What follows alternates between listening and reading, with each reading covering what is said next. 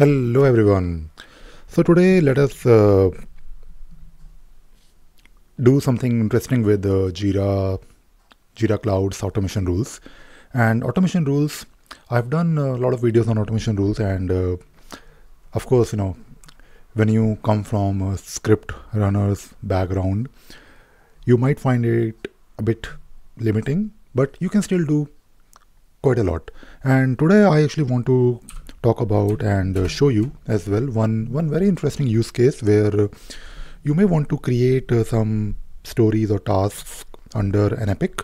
And whenever you do that, of course, I think I've shown this in like on my channel before. If you, by the way, if you're not really sure where to find my previous videos, you can go to my website, and if you go to video section on top, or maybe if you can click on courses, just go to Mastering Jira Cloud Automation, and here I have, if you search for create here on the page, you will definitely find a lot of issues, or not issues, but not a lot of videos like create, I believe, epics with stories. So basically I have covered this before, but I'll do that again. But in this video, I just want to talk about, or I mostly want to talk about a situation where you want to create stories under an epic, but you only want to do it once, right? Or maybe let us forget about creating stories under epics. Let us say you have an automation rule where the rule is creating 3 or 4 tasks, but you don't really want to do it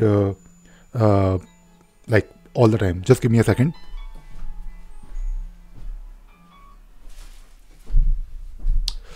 Apologies for that. Okay, so let us do that. So what I will do, I will probably create, or not create, but let us say if I have a project here, maybe I'll use here company managed Scrum project, right? So this is a project, and in this project, let us say we have this epic. If we create an epic on top, and let us say this is my epic, and epic is this one. And the moment I create a new epic, I need to enter the summary. Fine, I'll do that. So the requirement is that whenever there is a new epic in our project, and the moment this epic is moved to in progress, of course it could be any state, but the moment it moves to in progress, we want to create 3 tasks or stories under it, right? So this is a requirement, and of course we can go back to the previous state because the workflow allows for it, and we don't really want to create those tasks again. So let us do that. And for doing this, you can go to your system, and then if you go to global automation rules, you can of course now create a new rule here, and this is something that, and by the way, the interface is now different. I know if you have been watching my videos, I'm sure you know that Atlassian changed the interface. I mean, this is probably better. I find it a bit better because it has like a proper flow, or a workflow kind, or not a workflow, but a flowchart kind of a feel. Okay, so we want to do this automation when we move from open to in progress and next, and then you want to add a new action, and the action is that you want to create a new issue, right? But before we create a new issue, let us what we want to do, shall we do it right now or maybe later? Okay, let us do it right now. Let us say we want to create 3 tasks, and we know that for those 3 tasks the summary will contain a specific text, right? So let us say you can add you can actually add a add a condition here, like if, and you can say here that add you can actually add a condition here that JQL, because we want to basically search for the JQL here. And what I will do is I will basically write a simple JQL, and what I can do is I can write summary is like task 1, or summary like task 2, right? So this is my it may not be the most accurate way, but it works. And you can actually use another field if you want. You can set a field, but we don't really want to cover each and every use case, or we don't really want to, we can make it foolproof, but this will work in most cases, right? So if you add a JQL here, this JQL is definitely valid. You can then say that, okay, what exactly are we trying to check?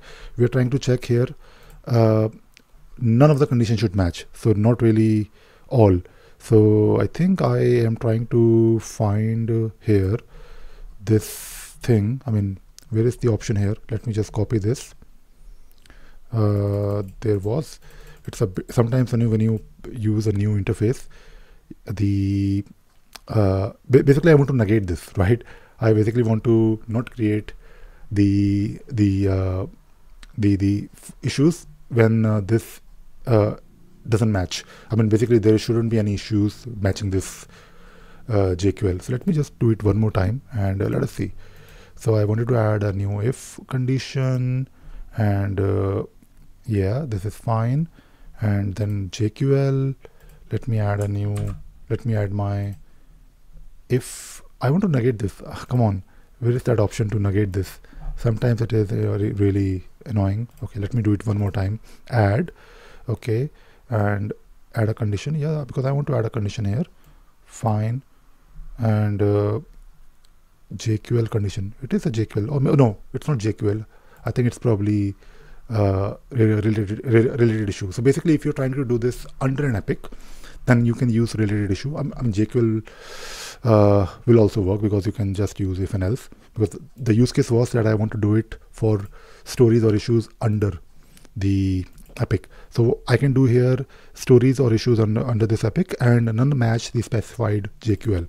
So I can add the JQL here, next, and then you can add and then of course you can add a component like create the issues. So let us create a new issue here, and I want to select here create a new issue, and same project, and I want to probably create a story.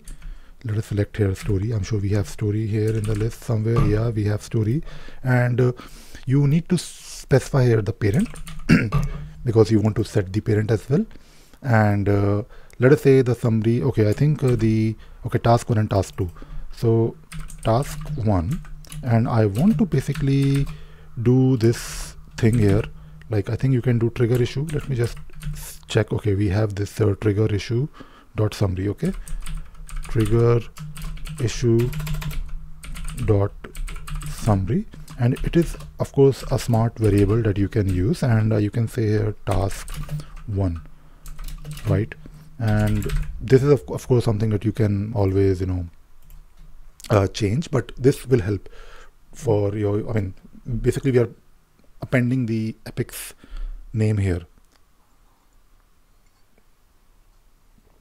And what we may also want to do, we of course want to set the parent. So this is done. Let me just create a copy of this, and next time we want to do it for task 2, and click on the next button and turn on the rule. I think it should be okay. I mean, usually I create stories under an epic, right? And turn on the rule, and when you turn on the rule, I think you're done. You can just go back to your issue. I think this is the epic, and what will of course happen is when we move it to in progress, it will of course do something hopefully, and I'm sure the rule is running. If you do a refresh, this will of course, we have like one epic, oh sorry, not epic, but one story, and now we have 2 stories, right? This is great. Now this is of course nothing, there's no rocket science. It's simple, it works. But let me just go back to the start progress, like open, and let us just try to like run the rule again. And usually in my rules I add the messages, like log messages that okay, this time rule didn't run, and you can do that. I mean, I've made videos. So if you do a refresh, basically if you make a transition again, the rule should not create more tasks. So this is how you can, I mean, this is just one of the way. And again, ideally you should be checking like for a field, but setting a field is, I mean, you can do that as long as you have like understanding on what field to update. And in this case, of course, even if you're doing this like manually, like, I mean, by writing your own script on Jira Data Center or maybe using Scrivener for Jira, you can still check, right? I mean, the idea here is that we need to check that these issues are already there or not. And I think checking for the summary, it works. And this is how I think you can also do it. If you have any better suggestions, of course, let me know in the comment box. But yeah, I wanted to show you how you can solve this problem. And that is it. That is all I wanted to talk about in this video. I hope you enjoyed watching this video. and you learned something new today. Thank you very much. Bye bye.